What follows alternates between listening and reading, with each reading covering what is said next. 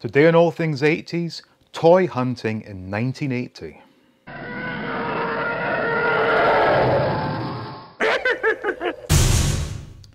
Welcome back to All Things 80s. Now, back in the 80s when I was a lad, there obviously was no internet. And really the only way we would learn about new toys was through catalogues. Now, my mum would have a couple of these catalogues, and when a new one would arrive, it was always such a thrill to go straight to the toy section and see what the new toys were. Also, as a side note, these catalogues also contained clothing and household items, etc. And it was always a bit of a thrill to look at the ladies' underwear section, and if you were lucky, you might see one of these 80s chicks posing in her see-through lingerie, which was always quite a thrill. So anyway, the catalogue we're going to look at today is from 1980, from a store called Argos, who sadly did not sell ladies' underwear, so we're not going to look at that today, but we are going to look at the toy section and to see what they had on offer and how much they were charging back in 1980. Right, so here we are. This is the winter of 1980 catalogue from Argos. And the first thing in the toy department are these amazing Atari video computer TV games. I never had one of these, always wanted one. I did play one a few times. And this one is item, what, number 1, I'm assuming. So if you look at the price here, yep, Atari video computer system, £99.99. Wow. And the games ranging from what, £15 up to 23. Now actually, thinking back to 1980, this was an extremely expensive item, and the games are very expensive. I'm sure when we flip the pages, we'll see, you know, how much other toys cost, and you will learn that these games and the system itself was extremely expensive and was probably out of the reach of most people. Here's a couple more from Grandstand. It says Binatone. So number 2 is, let's see, come on, there we go. Wow, £18 for a colour video game that you play on your TV. So that's what I'm saying. Atari was 100 and this was only 18. Quite a big difference there. And number 3 is, oh, it's a Grandstand Kevin Keegan colour video game. £19. Wow. Shooting game from, again, Binatone, number 4, £13. So, you know, the Atari was pretty unobtainable to most kids back then. More handheld electronic games. Oh, I don't really remember any of these. I do remember Little Professor. Never had one, but I do remember it. Number 7 is, wow, that's £40. Even that was pretty damned expensive. Computer Battleship. Simon, remember Simon? Number 11, £20. So it's quite strange that those plug into your TV games are actually cheaper than some of these electronic games. Ah, Star Wars from Chad Valley. It rings a bell, but I always thought that in the UK, Palitoy were the ones that produced Star Wars. Number 14, £19. So this is Star Wars Electronic Battle Command Game, microcomputer, which allows you to simulate all the exciting action and strategy of interspace combat. Never seen one of these before. Never knew anyone that had one. Flip the page. Ah, now we're talking. Ah, Big Track. Never had that. A friend of mine did, and he let me play it one time, and he said what to do is just punch in some numbers and see what it does. And I unknowingly programmed it to make its blaster sound like 100 times, and that was it. I was like, this thing sucks. Tin Can Alley. I do remember that. I always wanted it, but was never allowed it. How much was it? Number 6. Number 6. £28. Yeah, not cheap back then. Interestingly, it came with Dr. Pepper cans, and if memory serves, we did not have Dr. Pepper available to buy back then, so it was quite a novelty to see that. Interesting that this is all Matchbox slot cars, because I do remember having Scalextrics, and Scalextrics were huge. Maybe they hadn't come out yet. Interesting. School of Motoring, that's quite funny. Interstate Crime Buster. Now looking at that controller, number 3, let's see. Number 3. Yep, Sonic Car. Direction changes by sound emitted from the click of the microphone. Now that click sound was extremely loud and annoying. And I remember if you took those clickers and put it to someone's ear and pressed it, their head would be ringing for hours afterwards. TCR, I remember that. Still no Scalextrics. Hang on, they have Scalextrics cars down here, but no track. Is number 3 a track? Nope. Interesting. I guess we'll get to that when we look at other catalogues, maybe. Hornby Railways. I was never into railways. I just found them quite boring. But immediately I'm drawn to this, number 11, the Evel Knievel Stunt Cycle. And this is the one I had as a child. I recently reviewed the newer one that came out from California Creations and commented on how I remember the bike being mostly white. And as we see here, this was indeed the bike I had. But my gyro power contraption was yellow and not red. Palatoy, cool. What else is there here? More railways. Nothing else I really remember, although I do recall wanting this set from Matchbox where you would slide the cars down the track and it would do the loop-the-loop. Ah, now we're talking, but where's the figures? And again, this is Chad Valley doing Star Wars. This is not at all familiar to me. And this looks like the 12-inch Darth Vader. How much was it? £4.99. And of course he was taller, he was 15 inches. And this looks like a Stormtrooper blaster. $8.99. Revolving barrel movement. And it had laser sound, of course. £8.99.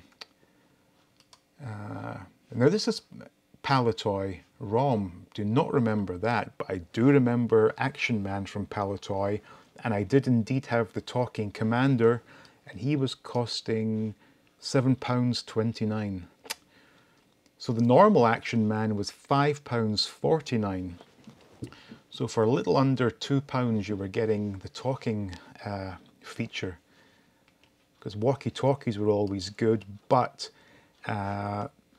don't be fooled by the way this has been advertised. You could actually see here the cable, and these were not wireless by any means. They had this long cable between the two of them.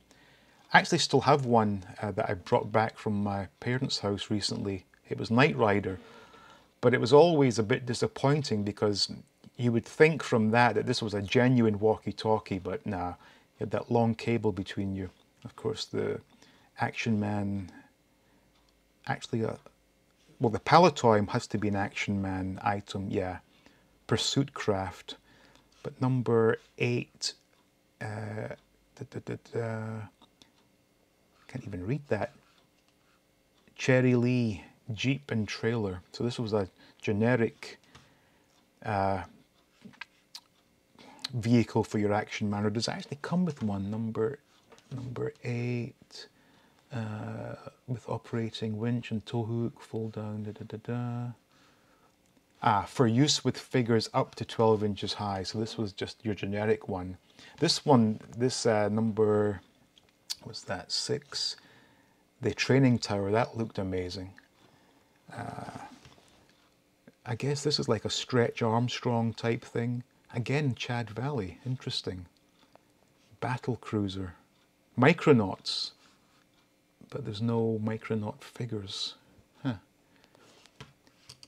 Interesting. Starboard. And this one makes sounds. Ping, ping, vroom. What the hell? Number 13. Electronic starboard. The amazing spaceship with realistic engines simulating acceleration and deceleration. Don't remember that at all. Lego. Now, this was the one I always wanted but was never allowed, and that was costing £16.50. I had this motor set, that was a lot of fun. And anything else? Chemistry set. Always wanted one, was never allowed one. I guess my parents didn't trust me and thought I was going to blow the place up. Barbershop for Play-Doh. I wanted that badly, but I imagine that my mom envisioned me spreading Play-Doh all over the carpets. Horror makeup. I really wanted that, was never allowed that either. Mr. Frosty. I always wanted that, was never allowed that. What the hell? This is like, this catalogue is just taunting me here. What the hell is number 9? Corgi Movie Vision. Projects from standard cassettes onto either a frontal or external screen. Remote control panel allows film to stop, reverse and run faster, slow. Focusing knob for fine-tune adjustment complete with snap-up sealed cassette. Operates by 6 HP2 batteries. I have no idea what that is. Nothing here of any interest to a young lad. Girl About Town, that's funny. It's like a man's wallet though. Strange. It's quite funny how they produce toys to kind of train girls to know their place in the house. So you've got the washing machine, the baking set, ironing board and iron, dustpan and brush, vacuum. Superb. Palatoy did this. Actually, this brings back memories. Not that I had them, of course, but I remember sisters of friends having Cindy dolls, and there was obviously Barbie as well, but I think that Cindy was more popular than Barbie in the UK. Can't really confirm or deny that because I'm not into girls' toys, but you know, there you go. More girls' stuff, bikes, but rally. I'm looking for like the Rally Grifter and the Rally Boxer. And what was the other one? The Tomahawk, I think. Yeah. No, nothing really interesting there. That's Dusty Bin, I think. Now the show was it Ted Rogers and 321? I better just check number 12. Yeah, Dusty Bin from the TV series 321. Don't remember anything. I remember seeing this Jack in the Box a lot. I think they had one in my primary school. This is really for babies. More baby stuff. But I am seeing Fisher-Price Adventure People. Yes, number 12. So that set for 2 figures, bike, van, canoe and parachute was costing £10.29. Not at all bad. Good value there. Major Morgan. I remember seeing that, but I don't remember what it did though. Number 11. To play, simply insert a song card and touch the electronic keyboard according to the letters, numbers, colours or symbols shown. Yeah, it brings back a vague memory, but I don't recall too much about that. Clash of the Cosmic Robots. Remember that vaguely. Now this is interesting. Crazy Maze. I had this, but it was definitely called Screwball Scramble and not Crazy Maze by Chad Valley. I need to research this Chad Valley. They seem to be doing a lot of things back then. And interesting that they are existing at the same time as Palitoy. Turn the terrible tank. Interesting. 9. What's 9? The menacing machine turns against its own commander with its revolving nose. Fire steel balls to try to turn the tank. Run out of steel balls and the tank keeps coming. Interesting wording there. I mean, if it runs out of balls, how can it keep coming? I don't know. Whatever.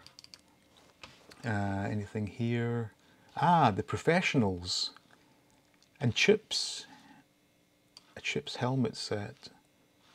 That's what, number 13. John and Ponch tackle the lawbreakers. Comprises realistic helmet and communications set. And of course, interestingly, we had none of this crap where you had to put those orange tips on guns. You know, we lived in a time when, you know, kids could really reenact things they saw on TV without it looking extremely fake. And snooker tables, table football. I remember Test Match because towards the end of the school term, especially at before the Christmas holidays and the summer holidays, we'd be allowed to bring in games to play. And one of my friends brought this in, and I thought it was a fantastic game. What the hell's that? Globber? Pop-O-Matic Globber. Now, Pop-O-Matic is something I remember from the game, I think it was called Trouble. It was just to replace, you know, a dice that you would shake and throw on the table. This kind of contained the dice inside. Perfection, I remember playing that. So this looks like the end of it. Yeah, so that was 1980. Interestingly, so I would have been 6 years old, and I don't remember a great deal of these toys, but that was a nice sort of look back there. So I hope you enjoyed that little trip down memory lane there. And I'm thinking I might do more of these videos because I have found more catalogues from various years in the 80s. So we can see how things progressed and what was in fashion, what fell out of fashion. That's for another time. So hopefully it was a good video for you and you enjoyed it. And if you did, please do like, please subscribe, and see you in the next video looking at all things 80s.